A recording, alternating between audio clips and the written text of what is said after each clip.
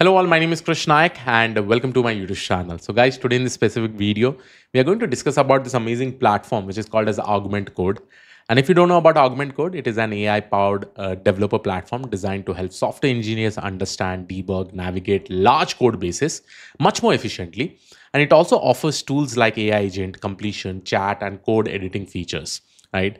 And recently, I have been using this extension even in my VS Code and to build my product specifically. And the kind of productivity that I'm actually getting is quite amazing. So definitely, this is really, really good for an experienced developer. And that is the reason why I'm making this specific video. Just to talk more about this, this entire the features in this specific platform is built for experienced developers who are specifically working with large code bases. It is fully compatible with VS Code, JetBrains, Vim, GitHub, and Slack. And recently on April 2nd, they have also launched the AI agents. The AI agents, if I talk about, you can see that the coding agents knows you and your code base best. I'll be showing you an amazing demo, like how you can get started with this.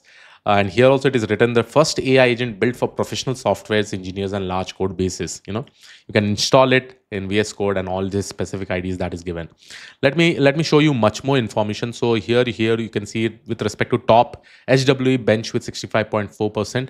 It is on number 1 on the verified leaderboard. It writes code like your senior engineers. I'll show you some demos, so you will be quite impressed with this. Along with this, it also has this Augment integration with 100 plus native and MCP tools, right? And here is one kind of demo. You can see on the left hand side, you're just providing some information, automatically all the codes are there. And obviously for an experienced developer who's doing that same kind of work again and again, this becomes very much amazingly right? You can do multiple things over here.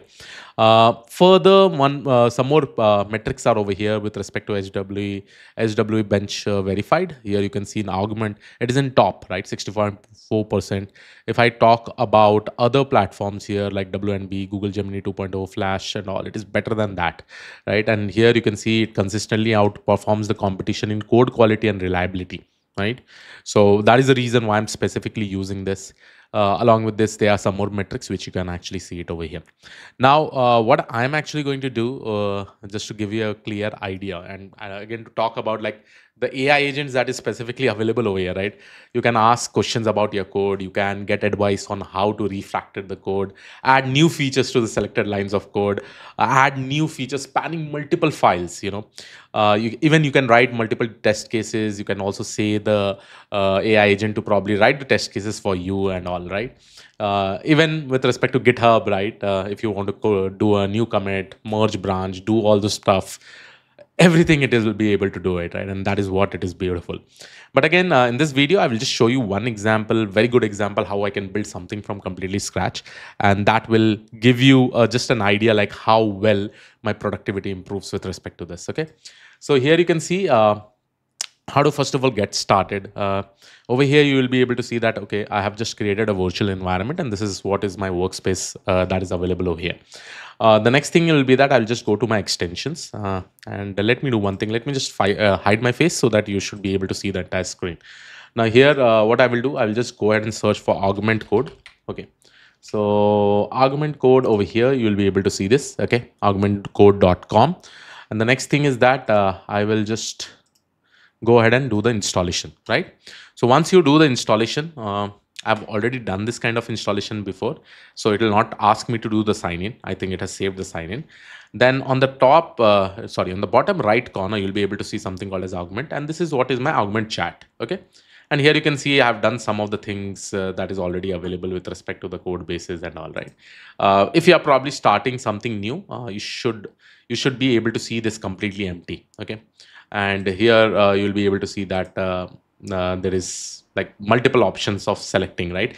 And here you'll be able to see that you have an option to select agent. If you're using this specific AI agent, right? And as I said, that Augment also provides you this AI agent where you can do multiple tasks with respect to code and all. It requires approval for some tools, whereas an agent it will auto run all the specific tools that is available right now, right? So here I will just go ahead and select the agent. Now what I will do, I will just show you one example. Right now here you can see nothing is there, right? There is an empty file, everything is empty. And I'll probably try to use this augment code, to probably do some kind of coding over here, right? And here you can see indexing is also happening, right? Indexing code base 31.2%. So whatever thing we specifically write, what augment code does is that it does the entire indexing over here, so that if we have any questions related to our code, it should be able to provide us any kind of answers that is required. Okay. So here I will just go ahead and say, hey, please create a chatbot, let's say with Streamlit, using DeepSeek. Okay. So I'm just going to use one DeepSeek model. Let's say that the DeepSeek model that I have, in my application, I will also talk about this particular DeepSeek model, because I will be using Olama. So if I just go ahead and run my command prompt, and this is my command prompt, if I just go ahead and see Olama run. And with respect to Olama, I think long back I've used this DeepSeek model, and the DeepSeek model version, if I remember, it was somewhere like DeepSeek R1 1.5 billion. So I'll just go ahead and run this. Okay, this one. Okay, so let's see whether it will run or not. And the same model will try to use this. Okay, so if I go ahead and write hi, so it is basically answering me. And this is installed already in the Olama thing, right? So it is available in my local. So I'm just going to go ahead and use this model using DeepSeek. And I will just say that, hey, DeepSeek in Olama in my local, or using Olama in my local, using Olama in my local, right? So please create a chatbot, basic chatbot with Streamlit using this model. Again, installed in my Olama, using Olama in my local. And here I will just go ahead and say, also create a separate requirement.txt and create a simple py file, create a .py file, right? So once I probably go ahead and write it, here you can see that automatically all agent is selected over here. So now this augment code is just going to think over like what all things I've specifically said with respect to this, and it will just plan out the entire task that is required, right? So step by step, it will do all the task over here. Right now it is thinking, what steps needs to be followed, how things needs to probably go ahead. Right now you can see, so here you can see I create a streamlined chatbot application using this. So first of all, it has created this file requirement.txt, right? So if I just go ahead and see this requirement.txt is over here, right? So Streamlit, LangChain community, LangChain Olama, everything is got installed. Again, if I go back over here, you can see that it has basically created, let's create a simple and clean chatbot application in a.py. So I think some file will also come there, which you can rename it. Okay. Here you can see some changes also it is showing you, right? In requirement.txt plus is there. I will just say, go ahead and keep all, so that this is just like taking a input from the human being, right? To probably go ahead. And here you can see a.py file is there. And if I just go ahead and open this, so this is my entire py file. That's it, right? Beautiful. So entire code is over here, see? Right? So over here, the model version also I'm actually given, right? And the best part is that I can also convert this into modular coding if I want in the later stages. I will just show you that, okay? But let's see whether it has selected the right kind of model, which I had actually asked for, right? DeepSeek. So I'll just go ahead and search for it. Yeah, DeepSeek R1.5. Let's see. Okay, model name is basically given over here. And this is good enough, right? And just by seeing this, me as a developer, since I know how to develop this application here, CSS also is basically added. Everything is added. It looks good, right?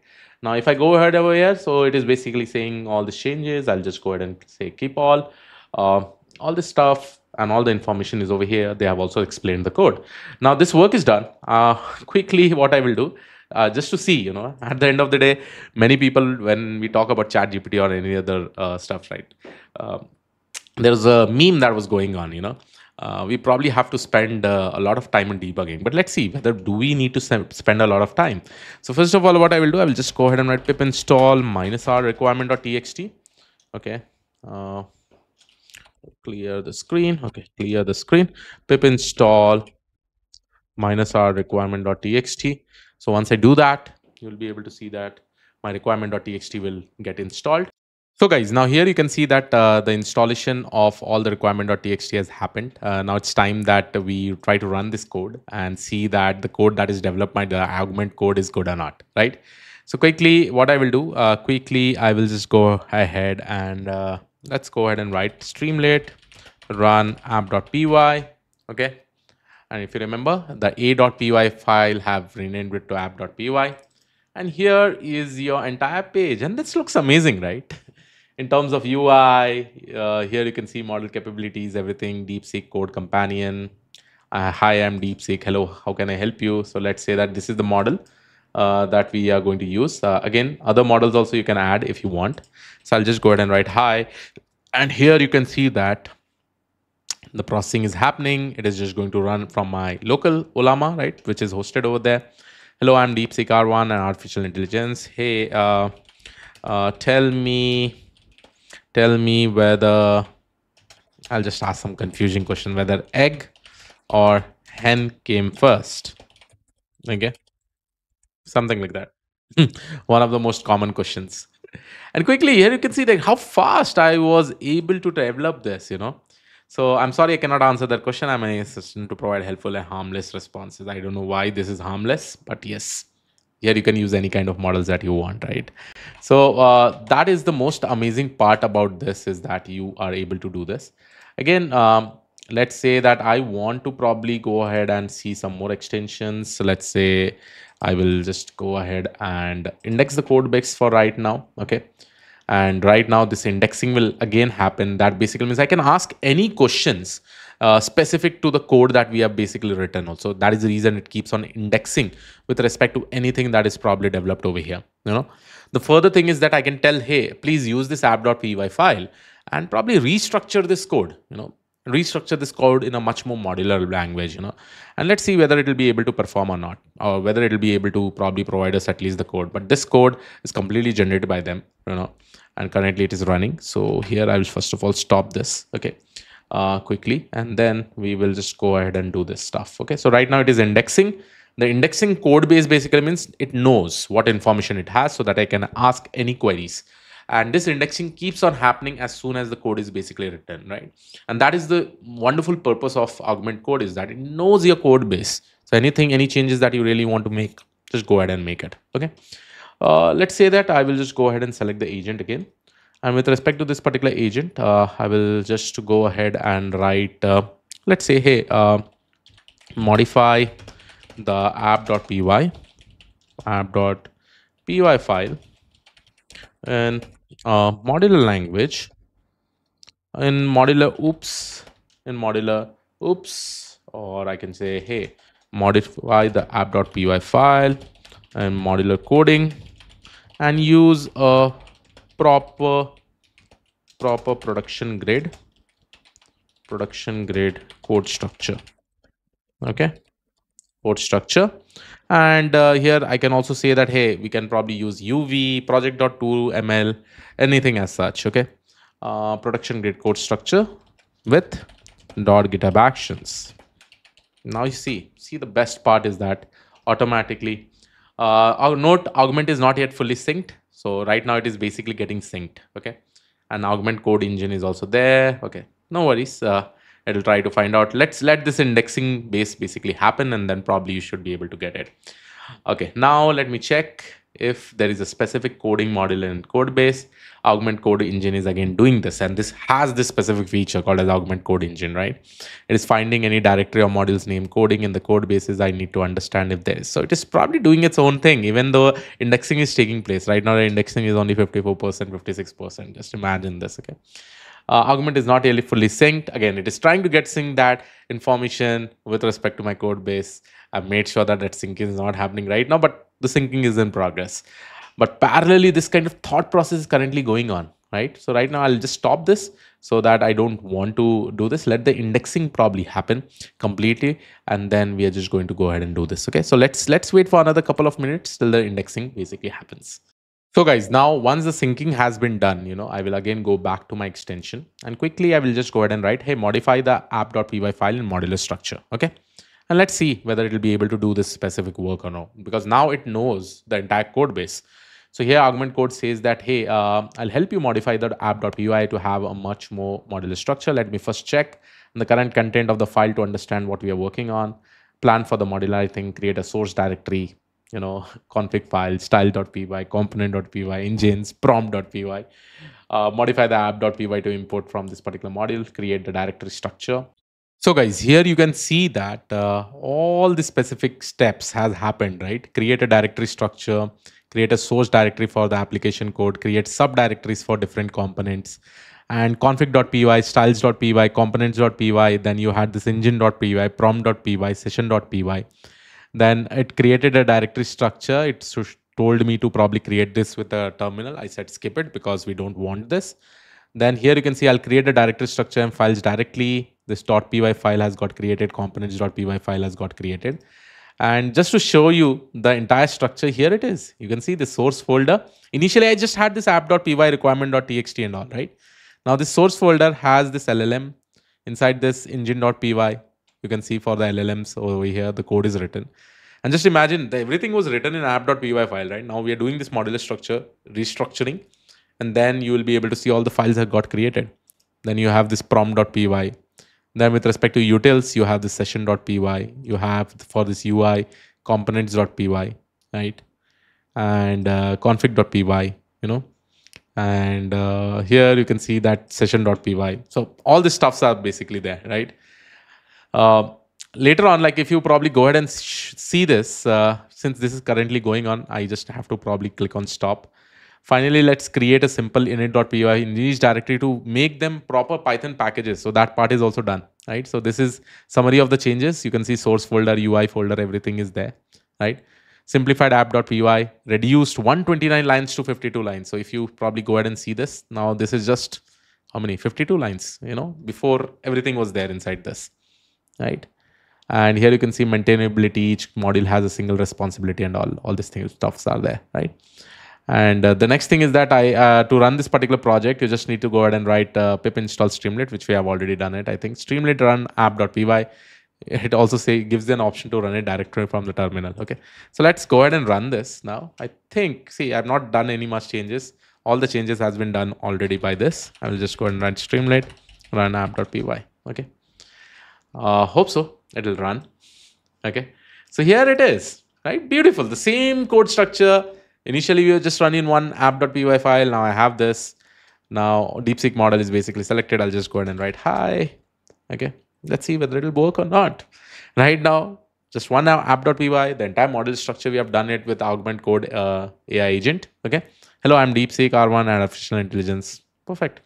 Provide me what is, or I'll just ask a simple question. What is 2678 multiplied by 670? I'll just ask one question. Let's see whether it will be able to give me the answer or not. And this is actually happening in Olama, right? In my local lab, probably install this. So quickly, the result is over here.